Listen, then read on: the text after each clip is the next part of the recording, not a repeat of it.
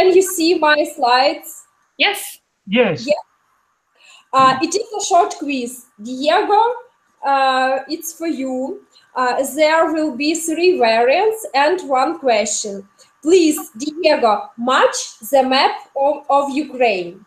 Where is Ukraine here? The first, the second, or the third? Where is Ukraine? It is the first. The first, good for you.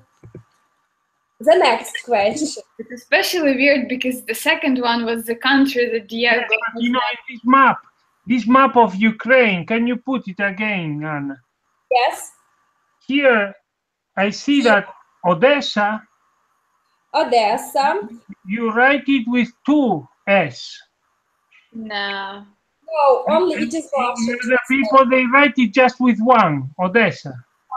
Good for you, right. In Ukrainian, it is 1 S because it is a Russian map. I see. So you teach me Ukrainian with a Russian map. I try to make my quiz more difficult. That's why I use Ukrainian map with Russian language, Spanish map with Ukrainian language, and Deutschland German map with German language. Wow. So he was trying to confuse you. Yes, exactly. The next question. Please say where are Ukrainian people? The first variant, the second variant, and the third variant. The third one. The third one, yes. And have you decided which one this and this? I don't really know. This one, Norwegian. Norwegian, really? Yes, really. I also was very excited about that fact. There are national Norwegian costumes. Yes, very beautiful girls. I also try to confuse you with such beautiful girls because Ukrainian girls are also beautiful. That next one. Not modest, apparently. Where is this? In I don't know, in Kazakhstan or something, or where is that? I don't know. Yes, very near. It is Georgian. Ah, Georgia. And they are like Tartars or something, or what? No. Where are they from? There. Not really. Tatars are a Turk people, and they are not quite related to the Georgians, to the Caucasians. Но все равно это же восточные. Yeah, so those are Eastern. Eastern. But yeah, it depends, of course. The next. Criteria. Ukraine, for those who are hungry in the evening, please match the Ukrainian national dish. The first one, this, or this. The first one. The first one. Do you know what is this? Is it borscht? Yeah. Good for you. I even didn't hope that you know this name, borscht. It's very pleasant for us. Yes, Yulia. It is borscht with smetana. Here. Salo. Salo, it is lark. And cebula, onion. Cebula. Cebula. Yes. Here is pizza. Everybody knows. Yes, Italian national dish. And this, Diego, please say us what this is. Paella. Paella.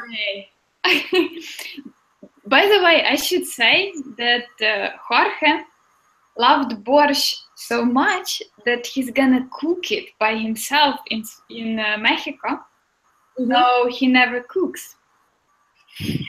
I knew borscht already because in Romania they also eat borscht, and they also put how do you call it, smetana?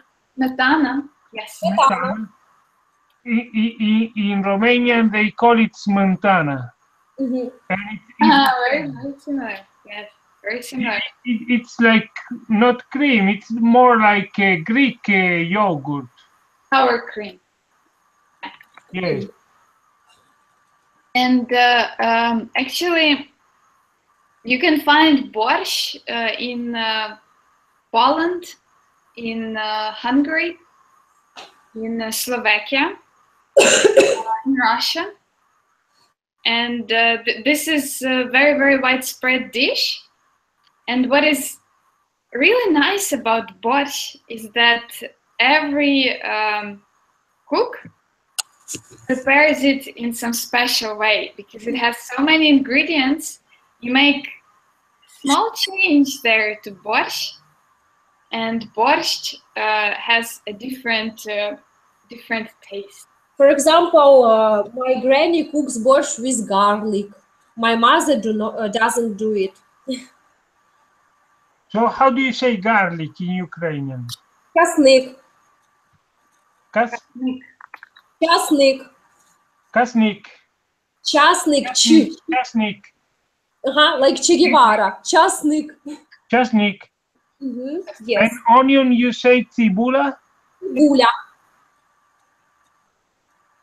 So see, it's easier for Spanish in this case. Yeah, with smetana it was easier for the Romanian, and with cebola it's easier for the Spanish-speaking people. Exactly. So cebola, very similar. If I knew Polish, probably it would be much easier. Oh yes, we can understand Polish. So yes. Yeah, I've never learned it, but when I went to Poland, I could communicate with the Polish. We spoke Ukrainian, they spoke Polish. And once we even picked up a Polish guy on BlaBlaCar. And yeah, and it's easier. So after Ukrainian, it's easier to learn Polish as well. You just add more shup there. It gets easy. Easy breezy. Yes, the next. Last one. Please find out the Ukrainian sportsman. And mayor. This one or this one? Klitschko. Klitschko, Vladimir Klitschko, yes. We have to. Volodymyr, this is not Vitaly, yes? What? This is Volodymyr, it's not Vitaly. Yes, it is Volodymyr Klitschko. Because his brother, Vitaly, is not only a very nice boxer, but also a mayor of the Kiev city. He's politician. Yeah. But so he's an oligarch. Yes. All Ukrainian politicians. Well, actually, I should say that apparently the boxers are not the best mayors, but his team is quite good. They have much better role. Now in Kiev, I think it's about 60% of them recovered. The city gets more and more beautiful, so it's more and more attractive. What has happened recently in Ukraine? Because I have some Facebook friends who share some news, but I'm worried because I think some of those may be fake news. You know that now they say that some people in Russia, they are distributing fake news on Facebook, and I don't really know if they are fake or they are true, but they talked about some kind of conflict between Yatsenyuk and Poroshenko. Is there a conflict now between them? Because they say that they put someone in jail or something, and it was a friend of Yatsenyuk, and they have a conflict now. But I don't know if this is true or. How is Ukrainian politics now? Like Santa Barbara. So if you want to follow the Ukrainian politics, you probably should like soap opera. Yes, because I think Yatsenyuk is from Chernivtsi, isn't he? Yes. I think he's from there, and he was there in the Maidan, in the initial demonstration, these moments, he was there. But now I think Poroshenko is having a conflict with the people from Maidan. Well, actually, Yatsenyuk joined at about the same time as Poroshenko, because initially on Maidan there were no politics at all. Common people were initials of Maidan. Yeah. And common people are not now in Ukrainian politics. There was a very famous one in Maidan from Lviv. His name was Parasyuk. Yes. But he became politician after Volodymyr Parasyuk, right? Yes, right. Yes, Volodymyr Parasyuk. But now he is a member of Ukrainian politician team, and that means that all aims of Maidan are spoiled. He spoke so well there on Maidan. He did it so well that I really thought he was a CIA agent. Or who knows? Maybe.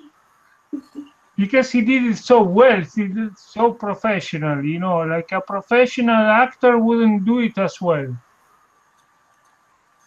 He was really good. I wanted to invite him to Coruña. Really? Parasyuk, yes. Why? But because I wanted him to participate in some summer courses or something. But he was already very famous, and he was already in the army. He was like a poster boy for the Ukrainian army, and he would not come to, you know, to the other extreme of Europe. He was busy there. Yeah. By the way, I have another question for you, because this is also about culture, right? Okay. So my question is about there are some videos on YouTube. Probably, I don't know if you have seen them or not. It's about an American. His name is Texas. And he makes some videos, propaganda videos, like from Donetsk and Luhansk, that saying that he's fighting with the local armies there. Have you seen those videos? No. He's very famous. He has lots of views. You know, he's American from Texas, and I mean, if Parasyuk was good, I think this one is also good. You know, like Parasyuk was CIA, and this must be FSB. You know?